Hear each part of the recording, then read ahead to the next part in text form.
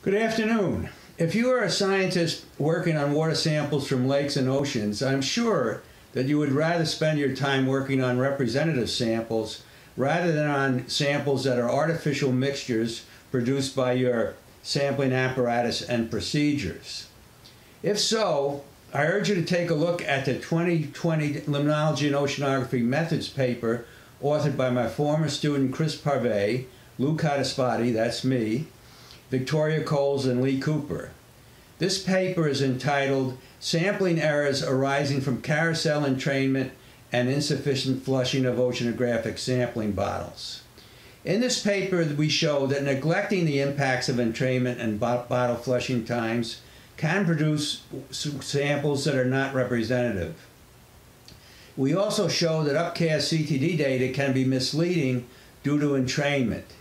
In addition, the paper includes data suggesting that there can be sample stratification within water sampling bottles and provides evidence that haphazard cocking of bottles can lead to increased flushing times.